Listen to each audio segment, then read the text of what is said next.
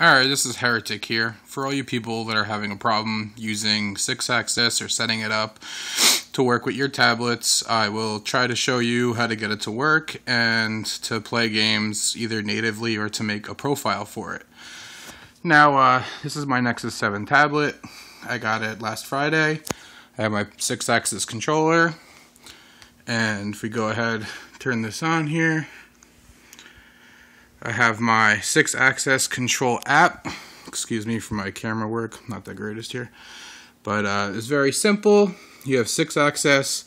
You take your controller, you connect it to your PC. You have your Bluetooth address down here in the corner.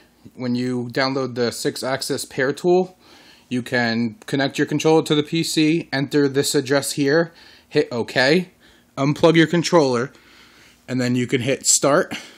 It'll say attempting connection. Click the home button. Your lights will light up, and then it connects. See, it says client connected. Your controller will vibrate real quick, and then you'll be good to go. For using them for Android, go to preferences right here. For games that control like natively, like Grand Theft Auto 3, Max Payne, click on gamepad settings. Check off this box right here. Enable gamepad. Make sure that's checked off. Now, so for any games like games that don't have a like a native support, such as like Modern Combat or what other games do I have? Reckless Racing, like Sonic works by default, Grand Theft Auto works by default, Max Payne works by default, Doom works by default. For any of these emulators here, say like N64, you go here, go to settings.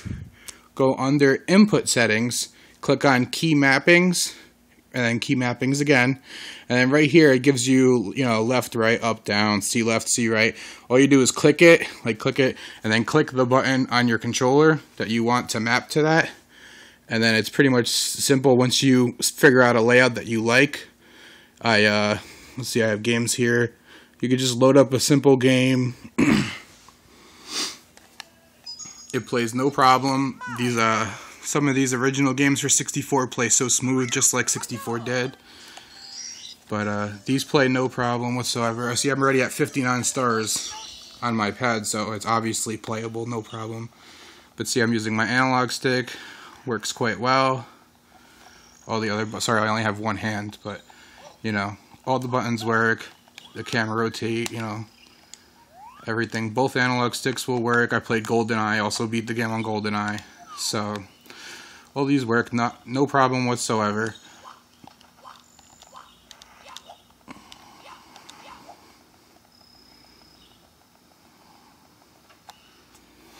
Now, for other games, let's see, we can exit this. Get out of here. Swipe out.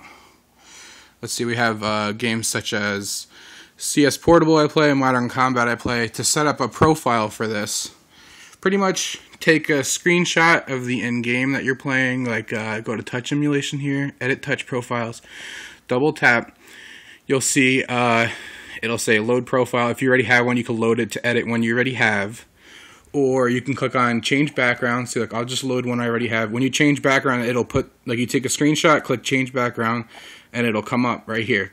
So this is my screenshot of in-game for Counter-Strike. I have my left analog stick over here, all my jump buttons, crouching, spectator, shoot, everything like that. You can pretty much double-click here, add a button, and it'll give you all the things you need to add. You just click it, whatever, and then you can move it around to wherever you want to put it. So like all the buttons are movable. There's no problem whatsoever moving them. The analog sticks, you can click on the outside of them and see they have a size that you can like go up and down to change the size. It matters on some of the games because if it's too big, you won't get the correct sensitivity and everything. As far as that goes, no saving changes. Once you make a profile, you click on this down arrow here, and it'll give you the list of your profiles. See, games I have Modern Combat and Counter-Strike. There's only 2 games I play without it. But let's see, we have my Grand Theft Auto here.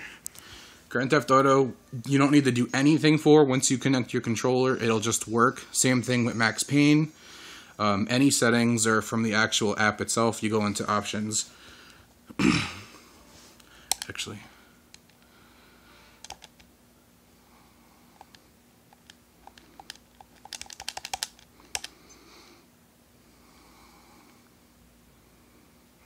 This continues right from where I left off. I've been playing the game a little bit. I actually got much further on my phone, then I lost my save. Kind of lost interest in playing it again, but other than that, it plays very smooth. I'm still using one hand to control, mind you. All the buttons are set just like PS2. So right now I'm controlling with one hand. Give me a break.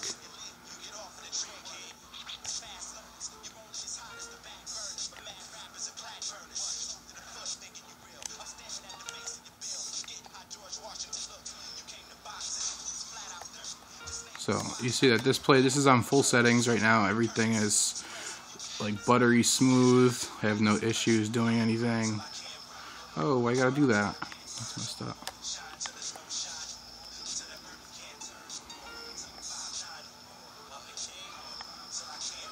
But yeah, pretty much you get the gist of it.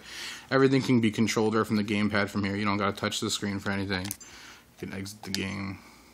But yeah, that's pretty much it. So if you guys need any more help, let me know. I'll be lingering on the XDA forums. Alright, thanks. This is Heretic, and I'm done with this.